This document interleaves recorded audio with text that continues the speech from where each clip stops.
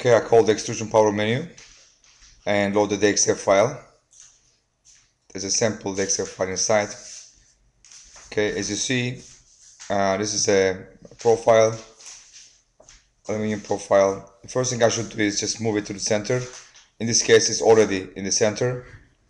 And now I don't need to scale it because I assume that it's already scaled. So I go to the core and design. I click one point inside, and this automatically creates, the necessary part. For the tapered end part, I just add by one click. Okay, this is the end of my core, and in this case I want to go down cylindrical. That's why I just select the option for cylindrical cone, change the radius a little bit.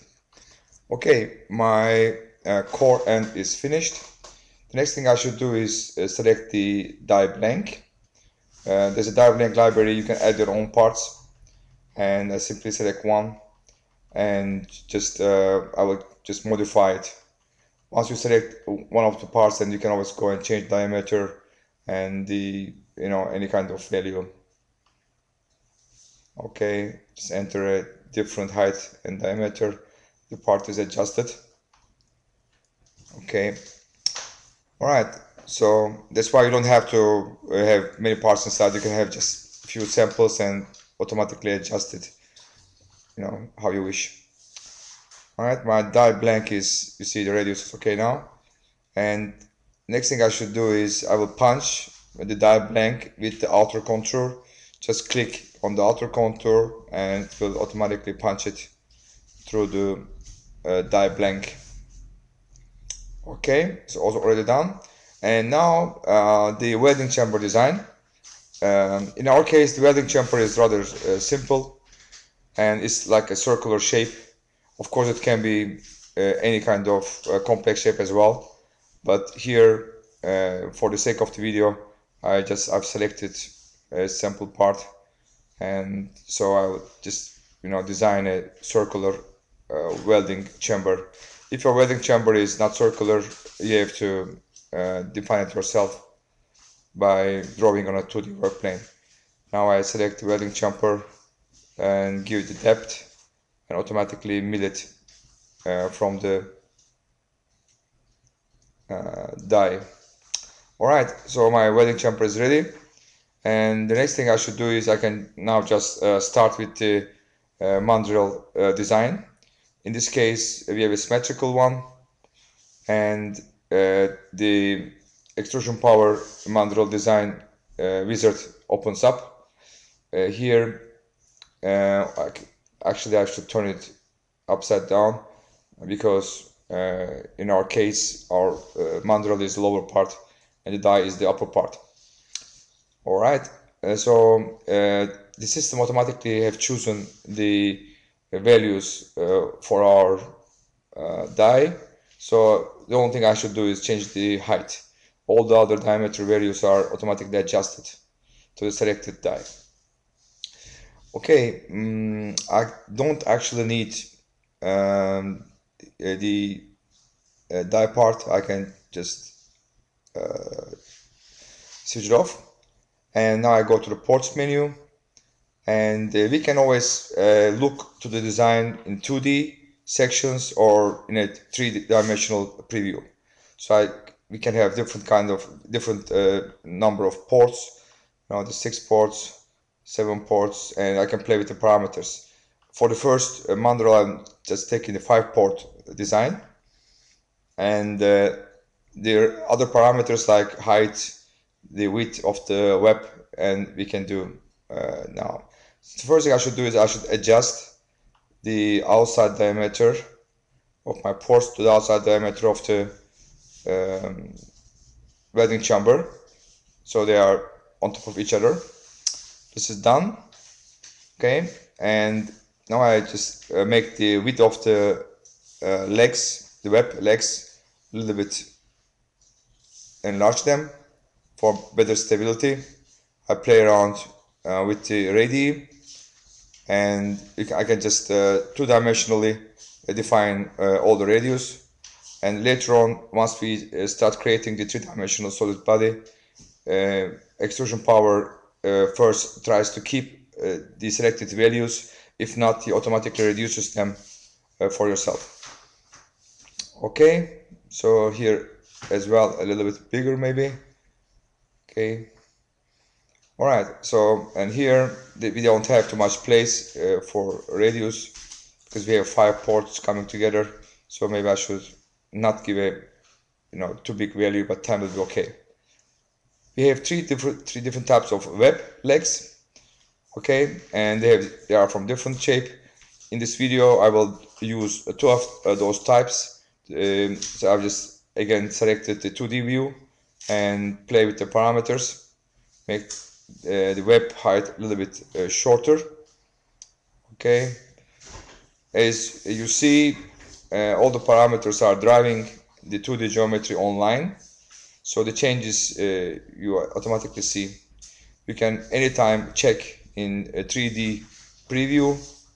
Okay, I just go down a little bit. All right, and here the radius between the web and the rib, I can decide here maybe a little bit more up. 8 will be okay. All right, so the web is okay as well. The next thing I should do is I go like one by one. The porthole. The porthole has also a cross section, and this cross section we can define 3 different ones. Okay, the most common porthole cross section types, and you can see them as well in 3D and in 2D. So I switch off now the 3D views and go back to 2D. Again, every change what I do in 2D automatically affect the 3D views, and so I can always have an updated preview. Right, the values are checked for being logical, and so I will now make some changes, change the angle a little bit. All right, for the first example, I don't want to come too close to the outside of the radius, so I make the porthole a little bit smaller and just give an angle. So next thing is the core. The core is automatically adjusted to the core end part I have designed in the beginning of the video, in height and in diameter. So all I have to do is just play with the rest of the parameters and make my core in the way that I want.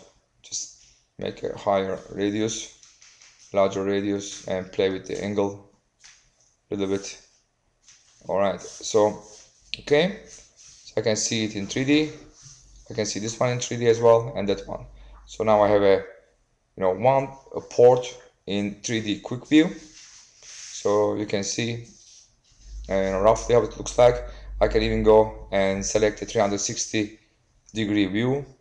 Okay, and here, except the blends which are put while we are creating the 3D body, you see roughly as a quick view how your mandrel will look like. Okay, now I'm ready. I'm happy with that. So I will start with creating the 3D solid. Once I click on the button, ExtrusionPower uses the parameters I've given, and first it tries with the radius values I've given. If they won't fit, he will optimize them and go down until he finds. Okay, this is online now. The video is not edited, so it took like 3-4 seconds, and our first shape is ready. Okay, I can use the clipping plane, and you can see that the blending are okay. All right, and now if you wish so, you can just go and change parameters as long as you stay in the menu and just click create override, and you will override. Okay, so it seems to be okay, but of course in the video I want to show you that we can do different variants. So I will just keep the most of the parameters, and I will not close the menu. I will stay in the menu and just say keep old and change the the web type from type number 1 to type number 3. Okay, so I also want to change the number of ports from 5 to 6. Okay, and so I will just make some small changes, go down with the web width and change the type to 3. Type 3 has the characteristics that it's bind, it goes with the end of the core. It means that when I make it's always connected to the core end. So if I make the core, the lower end shorter, okay, this is the portal. I'm sorry, I should go to the core and select the height value and make the height shorter.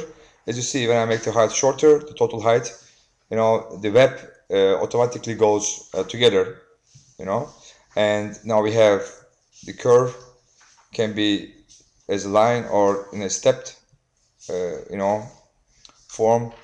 In 3D preview, you can check again. This is the portal. As you see, now my core is at the bottom shorter, is looking is inside the Mandrel hole. Okay, so I will just create again a new variant and just keeping the old one. So I will have two Mandrel parts on top of each other. Alright, this is finished as well. Again, 4 or 5 seconds for the complete part. And now we have 2 parts laying on top of each other. I just confirm the menu and quit. And so, as you see, this is the Mandrel 1 and this is the Mandrel 2 with different colors. They're automatically differentiated. And now one has 6 ports, the other one has 5 ports. And we can just rotate the clipping plane. You can just see how it is connected. As you see, the welding chamber is not has on the die side is a circular form, and on the Mandrel side, the welding chamber is a different form because of the reinforcement ribs. So we can just automatically adjust the. You see, here are the reinforcement legs, so that's why the welding chamber has to be adjusted. For doing this, we have an automatic function. You just call the adjust function, select the die, ExtrusionPower finds the welding chamber, select the Mandrel, and as you see, automatically adjusts the welding chamber of the die to the welding chamber of the welding chamber, contour of the Mandrel. Okay, so now as you see, they both go hand in hand. They are the same, and we have done our design. Okay, just to give you a brief idea, I will just move out one of the parts, to the side, by side. Okay, so turn on the fast realistic view, and as you see, there are the different variants, one with 5, one with 6 ports, with all the blending completed, and welding chamber is okay. Thank you.